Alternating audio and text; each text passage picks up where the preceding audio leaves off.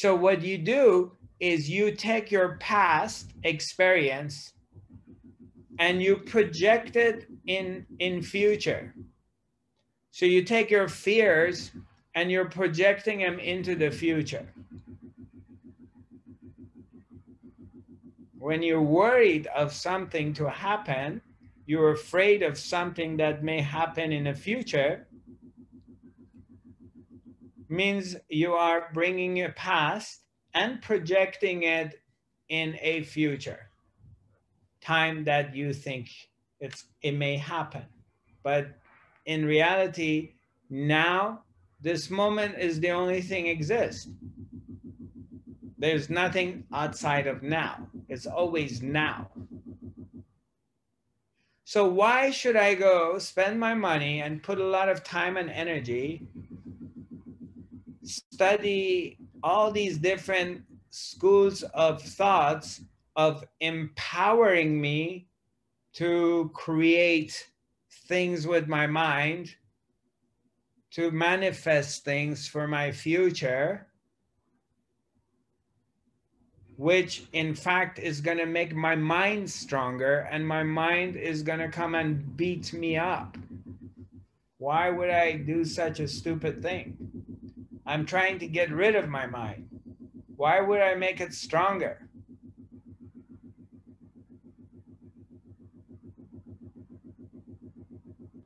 Do you understand my point? Yeah. That's why pseudo-spirituality, this new wave of spiritual teachings,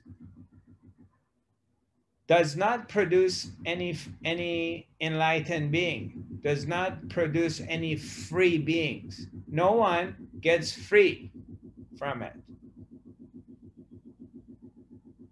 And I know tons of people been doing the same thing, from this course to the next course to the next course, and they're miserable. They're just miserable. Always suffering, always mind fucking, always they're working on another, oh, I'm gonna be working on my inner child. Okay, how long you been working on your inner child? Oh, past 5 years. I mean, when is this inner child gonna heal? Oh, I'm working on my wounds with my dad. I'm working on my childhood wounds with my mom. I mean, I know professional spiritual seekers been doing it for 30 years. And they're still working on their wounds. Come on. If after 30 years you have not healed it, maybe you should think about you're using the wrong method. Maybe there's another way of healing it, because in 30 years, you haven't got to any results. Isn't that logical to just think logically that, hey, hello, wait a minute, maybe the method and the path I'm going the wrong, not I can heal the wound. Maybe it's not the wound. Maybe my method of healing is the wrong method of healing. Not the wound is not getting healed. I mean, come on, after 30 years or even 10 years of not getting any results, and you're still going through same emotional reactions all the time, wouldn't you think it's logical to pause for one moment and kind of examine your method rather than jumping from one teacher to another teacher and another teacher? Because none of them are giving you results. So you don't want to stay with them. You're not getting results, so you're moving to different methods.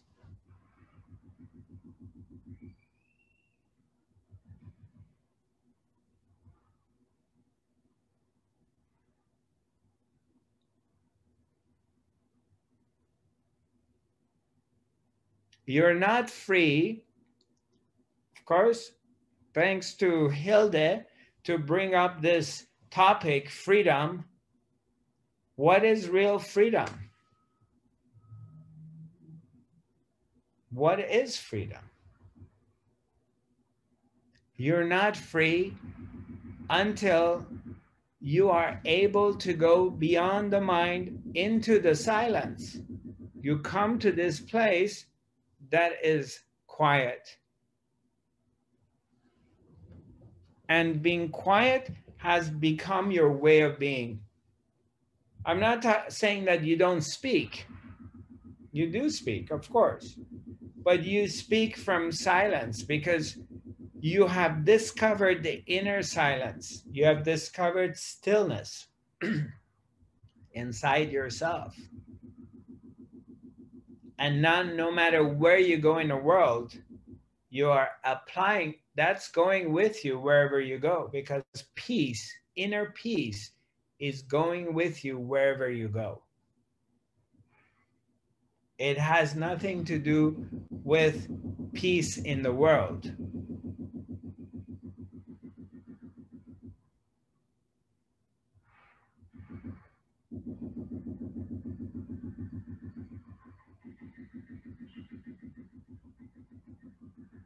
You want real peace?